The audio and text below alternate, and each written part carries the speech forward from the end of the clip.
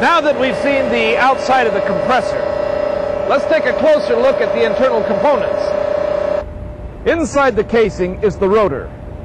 Rotors usually consist of a solid center shaft with impellers keyed and pressed onto the center shaft. In most centrifugal compressors, rotors are built with a balanced piston installed at the discharge end to relieve the thrust-bearing load.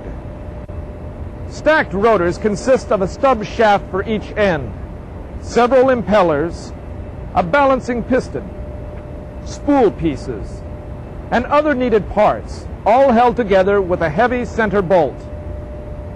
Although this type of rotor is always used in a stacked style, vertically split casing, it can also be used in other types of casings as well. The impeller is the most critical part of a centrifugal compressor because its size, shape, and speed determine the compressor performance. Most often you'll find two types of impellers, closed and semi-open. In a closed impeller, shrouds cover both sides of the blades. On one side, a central hole or eye allows gas to enter the impeller. The closed impellers are the most common and are mainly used in multi-stage compressors.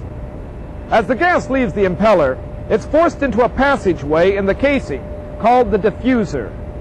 The diffuser forms an increasingly larger path for the gas to flow through. Now let's look at how each stage in a multi-stage centrifugal compressor is separated from the next.